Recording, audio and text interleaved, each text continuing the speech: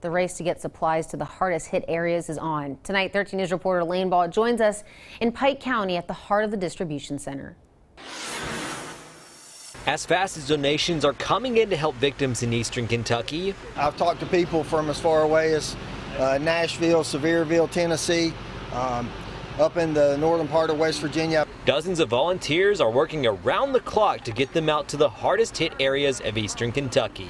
Underneath this tent behind the Appalachian Wireless Arena are pallets filled with essential items such as water, cleaning supplies, hygiene items, and much more.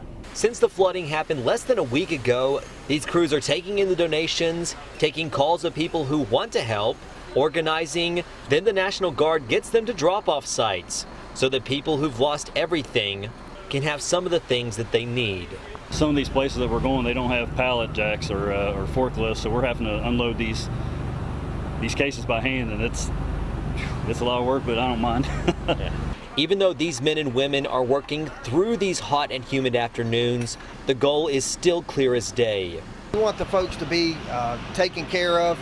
We're here to take care of our people. We're here to speak one voice. Reporting in Pike County, Lane Ball, 13 News. More supplies are on their way, and people can pick them up at any of these locations in Pike County: the East Kentucky Dream Center, Connections Church, Shelby Valley Fire Department, Sycamore Fire Department, and Shelby Creek Rescue.